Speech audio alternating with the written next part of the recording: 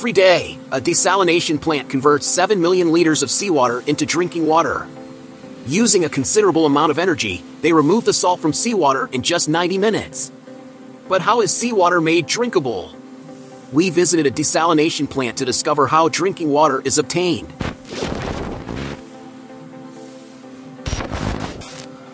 One solution to water scarcity is seawater desalination. This process involves removing salt and other minerals from the water to make it potable and safe for consumption. In regions where freshwater is limited, desalination plants remove salt from seawater, transforming it into drinking water suitable for human consumption. This plant converts 7 million liters of salty seawater into drinking water every day. There are more than 19,000 desalination plants worldwide that produce over 45 billion liters per day. The desalination plant that produces drinking water is located next to a power plant that uses seawater to cool its condensers. After cooling them, the water travels through underground pipes to the desalination plant. The plant makes seawater drinkable in just 90 minutes, surrounded by the sea on 3 sides. Here, there is no shortage of salty water. The challenge is how to make it potable. The water is treated in a multi-phase process before salt extraction. The desalination process begins with the intake of seawater through open intakes. A strategic location is chosen to ensure a constant supply of high-quality seawater and minimize environmental impact. Seawater is drawn several hundred meters from the coast.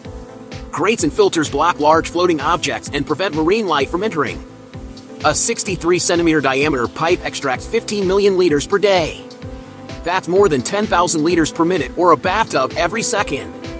At the intake, pumps are needed to push the seawater to the plant. As seawater is drawn in, some unwanted visitors appear: mollusks, jellyfish, crabs, and sometimes small fish. To prevent these small creatures from coming out of our taps, a giant grate screens out anything larger than 4.5 millimeters in diameter. The water passes through screens that filter out larger debris. Even after these creatures are removed, the water is full of small particles of suspended sediments. The solution is a process called filtration, which takes place in these tanks. Water particles pass through sand beds by gravity. The gaps between the grains are so small that only water can pass through, leaving behind any suspended particles. The sand moves downward against the water, and dirt particles stick to the sand. It may look clean now, but it still contains microscopic particles. Every particle larger than 1/10 the thickness of a human hair is removed. Next, large paddles stir the water, and the plant adds 2 chemicals: sodium hypochlorite, a disinfectant, and ferric chloride, a coagulant. The coagulant binds the waste and sand, forming larger clumps that sink. A large portion of the dirt is removed from the water, but it's still far from crystal clear. The water then moves to a set of basins for the second phase of pretreatment. Inside each filter, a constant stream of air spins the sand in circles, finer than regular sand. It filters out microscopic particles. The seawater is temporarily stored in giant tanks of 500,000 liters. It is now clean and ready for salt extraction. Salt is very difficult to remove from water. It is naturally attracted to water molecules, so to purify it, this attraction must be eliminated. Next, the water is separated from the salt through a process called reverse osmosis. Here's where the magic happens. The secret to removing salt is pressure. This is a centrifugal pump. Each of these components manages the pressure. The water enters the centrifugal pump, and the pressure increases as it moves through the stages until it comes out the other end. At 60 bars, 60 times the atmospheric pressure on Earth. After the seawater has been pumped under high pressure, it enters reverse osmosis units equipped with semi-permeable membranes. These membranes are critical in the desalination process, as they allow water to pass through while retaining salts and other impurities. The plant pumps the salty water under high pressure through these tubes, each containing 8 membranes. The seawater flows through the semi-permeable membranes in the reverse osmosis units. These membranes let water molecules pass but retain most of the salts and other minerals dissolved in the seawater.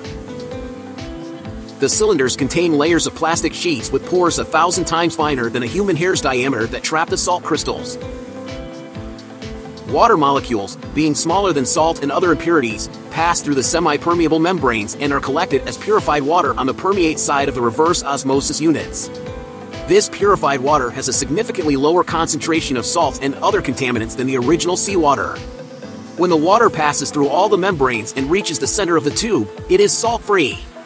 The salts and other impurities rejected by the semi-permeable membranes accumulate on the feed side of the reverse osmosis units, forming a concentrated brine stream.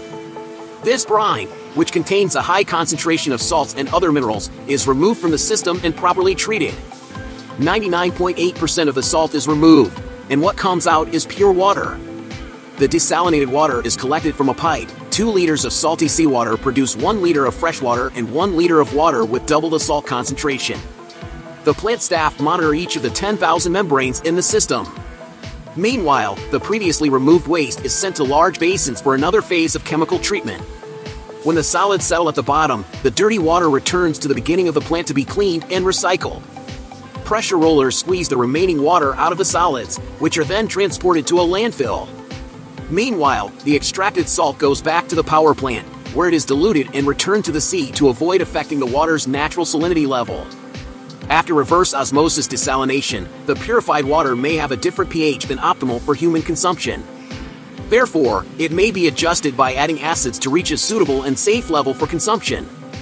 Water desalinated by reverse osmosis may have a lower concentration of essential minerals compared to conventional drinking water. To improve its taste and quality, small amounts of mineral salts like calcium and magnesium can be added through a process known as remineralization. This helps balance the water's mineral profile and provides health benefits. These elements regulate the pH level and increase alkalinity. This way, it recovers minerals at its natural taste with minerals in solution, making the water suitable for consumption. The only thing left is to treat it with chlorine to prevent microbes from appearing. Although the purified water has already undergone a disinfection process during pre-treatment, additional disinfection is essential to eliminate any bacteria that may have survived the desalination process. This is achieved by using chlorine before distribution for human consumption. The purified water undergoes thorough testing to ensure it meets the quality standards set by regulatory authorities. These tests include analyzing parameters like turbidity, dissolved solids content, presence of heavy metals, and concentration of residual disinfectants.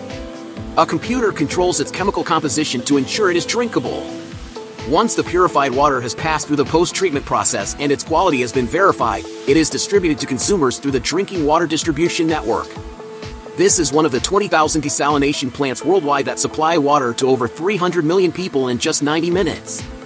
The water has traveled from the ocean to the city. Like the video if you enjoyed it and share it with someone who might be interested. Also, subscribe to this channel and turn on notifications to keep learning.